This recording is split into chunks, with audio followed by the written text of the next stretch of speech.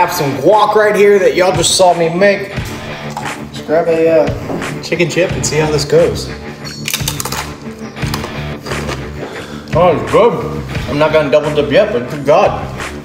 All right, so we have our 1 pound of ground chicken. We're gonna plop this in a lightly greased bowl.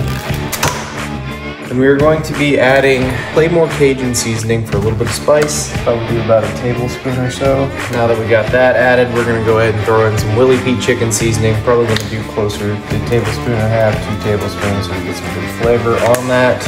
We're gonna mash this up before we lay it out flat on some parchment paper. And make sure we thoroughly incorporate all the spices inside of here. Don't be afraid to get rough with your meat, but not too rough.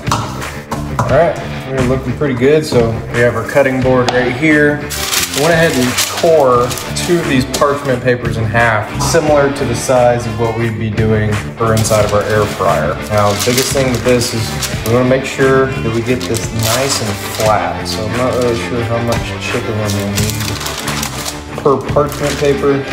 So we want that nice, even, flat consistency. Make sure we fill in any holes on here. You can use a rolling pin, plastic wrap on top, the thickness and the shape of this soon to be chicken chip, hopefully, is turning out. So that literally looks like about a third of the chicken is what is going to be going inside of one side of the air fryer. We got the, I believe it's an 8-quart Ninja air fryer. So I'm going to save y'all time. I'm going to make one more of these. We'll see you at the air fryer. All right, guys, so we now have 2 of our ground chicken chip patty thingies. Got both of my air fryer baskets. Plop these guys on in here. Try and get them to lay down pretty flat. That one's just a little big.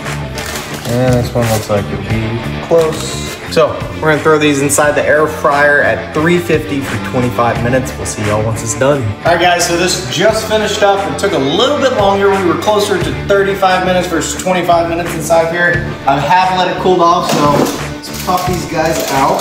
And as you can see, it has literally turned into a chip. It's hard as a rock, or as a chip, I should say. I'm gonna pop these guys down. I'm gonna cut them up, try them out. All right, so we're gonna go ahead and cut this up. Don't know exactly how I wanna do it.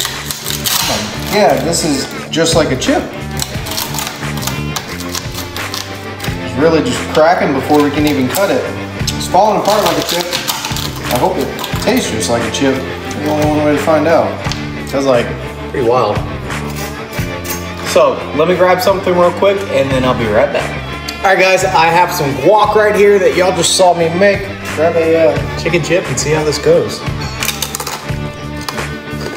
Oh, it's good. I'm not gonna double dip yet, but good God. That's chicken. Yeah, it tastes nothing like chicken, but it does taste like chicken. If that makes sense. Oh my God, that's perfect. It's like once you chew it, it kind of rehydrates and you get the chicken, but that's a new way to diet. Yeah, pretty good. Chicken chips. I don't know if I can go through the process of making it again, but it's damn good. It's better than I thought it was gonna be. It's gonna be good with salsa too. You got some ranch dip that we can utilize it in. You got the guacamole, you got all that kind of stuff. So make this, share it, let us know what your thoughts are. We'll see you on the next recipe. Bye.